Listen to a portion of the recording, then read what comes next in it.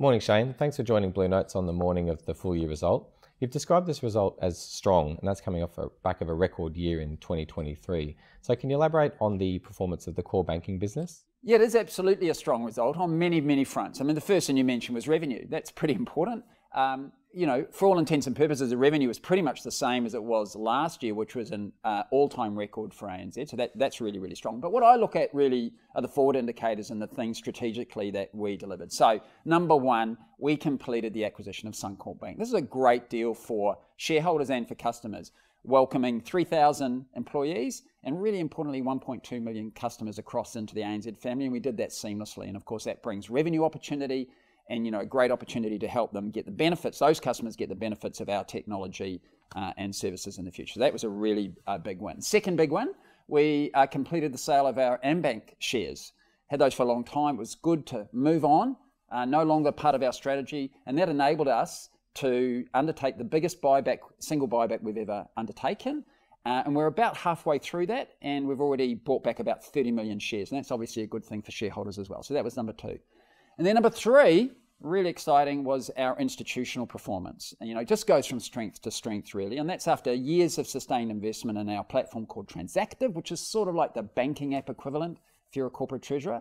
And that delivered record revenues, record profit before provisions, record economic profit, and a record return on equity. So a great result. And then finally, ANZ Plus is really emerging as a competitive strength for us. Already, it's only really 2 years old. It already has 1% of all the retail deposits in the country have opted in to come on to the ANZ Plus platform, which is really terrific. Customer numbers grew 84% in the year, really, really strong. And what I look at is the engagement level. So people aren't just joining, they're embracing Plus, they're using it. And that was really exciting to see. And you said this year was pivotal as well, and a big feature of it, of course, is the inclusion of Suncorp Bank for the first time since the acquisition. Can you tell us a little bit about what you're seeing in that business so far? Yeah, look, so as we all know, it took quite a while between when we announced the transaction and actually got to close, actually get the keys to the bank on the 1st of August. So a lot happened over that period of time, but a lot of what happened was Suncorp got better, and that's a great thing. So over that period of time, they grew their number of customers, big tick, grew the home loan book, big tick, and of course, really, probably the most important thing from our perspective, particularly if you're a shareholder, is they grew their deposit franchise, which is really important. So they got better and better over that time. And the last thing, of course, their impaired assets, or the assets that they had that were in trouble, actually fell. So basically, the short answer is we've got a better bank than we thought at the time when we announced the deal, which is a really great place to start. And you mentioned earlier the key platforms, Transactive Global and ANZ Plus. How are they impacting the business now, and how will that continue to grow? So we see a really different future for banking. When I started in 2016, we talked about the fact that customers, regulators, and the community are going to want more. They're going to expect more, better services, faster, better, cheaper, all of those things. And we were going to enter into a period of time as an industry where it was going to be harder and harder to satisfy those needs, and costs were going to be a big challenge. So we set about a pretty bold, ambitious strategy to re-platform the bank into a lower cost, more adaptable, platforms. And essentially, our future will be a dual platform future. And, we think we're well ahead on that versus our peers. So if you're a retail or small business customer, your future will be on Plus. And if you're a mid-size or large, way up to the world's biggest companies, you'll be on Transactive. And the good news is that's already a reality. We're already moving in that direction.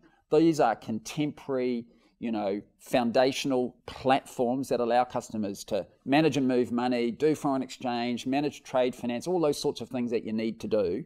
And, it's really exciting to be in that position. Now what we're doing is really leveraging that strength, the investment we've made, to create better outcomes for customers, better features, better functionality, et cetera. And some of those are already coming through, particularly visible in Plus, because it's a bit more retail oriented. But let's not forget the Transactive strength, which is number one rated in its place in the market.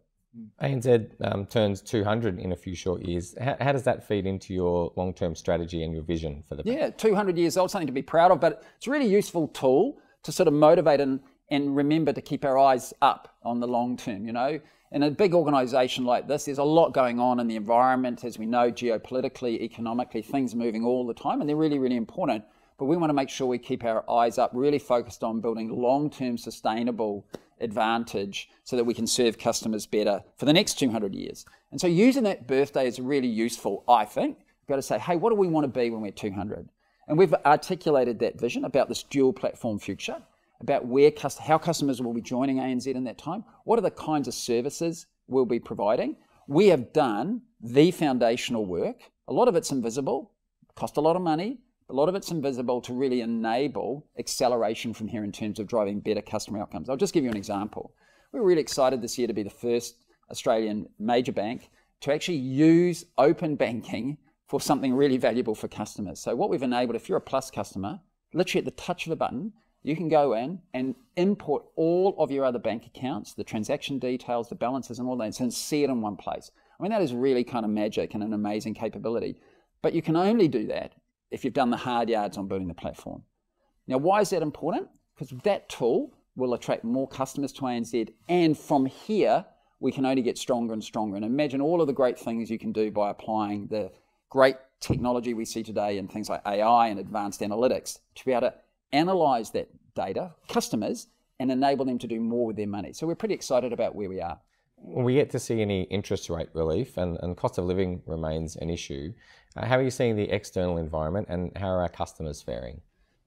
So when you're in the middle of these things, it always feels really difficult to predict where we're going to be. It's always easy in hindsight. I don't know that is certain in terms of the path for interest rates. I mean, obviously, the smart money is on the fact that the next movement will be a cut here in Australia, and I think that's very eminently sensible. The real debate is when. And that's moving around all over the place. And there's a lot of factors at play here. And let's face it, at the end of the day, we don't really know. It depends. And it depends on a lot of things that are out of our control. Geopolitics, what's happening around the world has a big impact, particularly on imported inflation here in Australia. But, you sort of look around, and I know that the RBA and the government and many of us are looking out into the economy, and there's lots and lots of signs of still robust strength out there. At the same time, there's lots and lots of signs of stress, and people are doing really hard. And so it's quite difficult to balance those two things and decide, does that mean we're going to get a rate cut, this side of Christmas, early in the new year, or later next year? I don't know. The reality is we need to run the bank that is sustainable in any environment. What is important is, irrespective of the environment, the benefit of having a really, really strong balance sheet and a strong operating culture is that we're here to help customers, whatever may happen. And so we're really conscious of the fact that some of those customers are doing it hard, whether there's rate cuts or not. Thankfully, it's relatively modest in number. And the good news is the banks, not just ANZ, but in general, the system is working and helping people work through tough times if that's what they're experiencing. Thanks very much for your time, Shayne. Thank you.